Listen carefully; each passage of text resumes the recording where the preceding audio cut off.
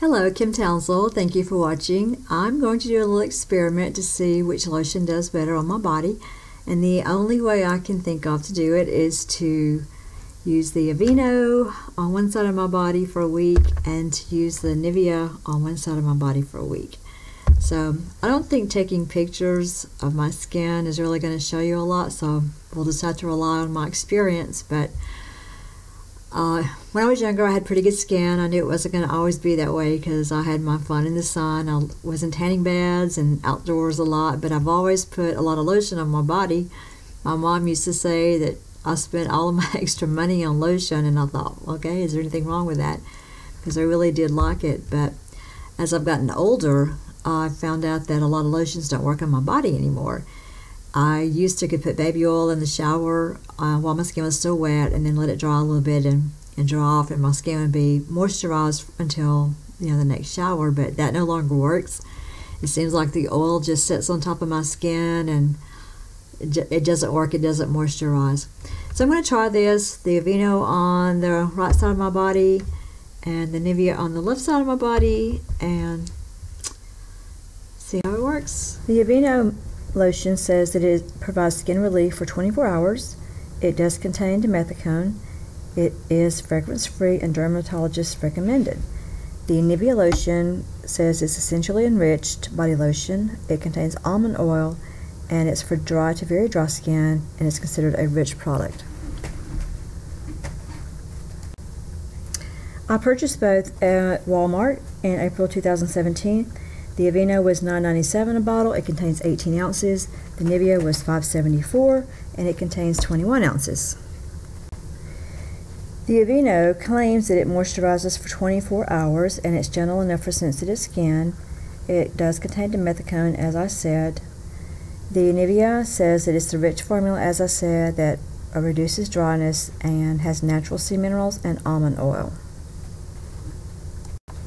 The main ingredients for the Aveeno are water, then glycerin, and it also contains alcohol and some oils later on down, and again it contains dimethicone. The Nivea main ingredient is water, and then the next one is mineral oil, and the sweet almond oil is way on down the list.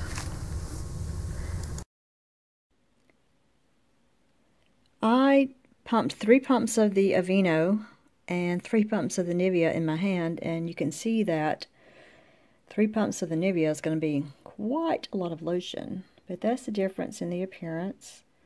The Nivea is very, very white. The Aveeno is a little,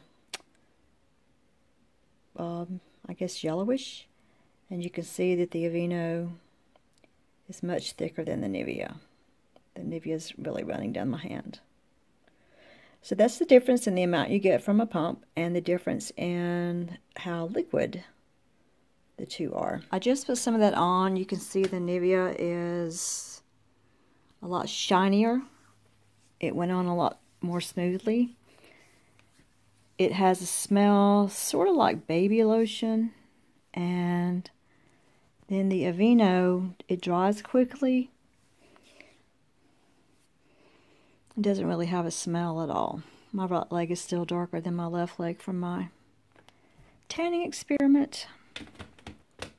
The Nivea definitely leaves a glow on the skin, shiny. The Aveeno soaks in pretty quickly.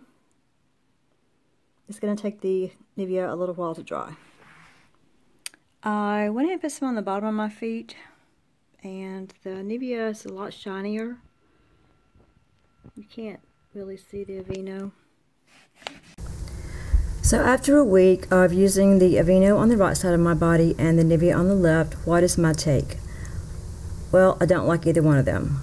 When I put them on during the daytime, I have to stand around and wait for them to dry. The Nivea never really does dry. It leaves like a film on my skin, and everything I touched, it left a mark on it. I don't care for that. That's going to be nasty everywhere. It just never dried. The Aveeno had a kind of a creepy feel, like I had plastic wrap on my skin. When I put them on before I went to bed at night, I really couldn't stand it. I had to get up and just wipe it off. They're too thick, they're too heavy, and they both sit on my skin. So I don't care for either one of them. I will be looking for a lotion. Thanks for watching, and remember to like, subscribe, and share the video. Until next time, bye.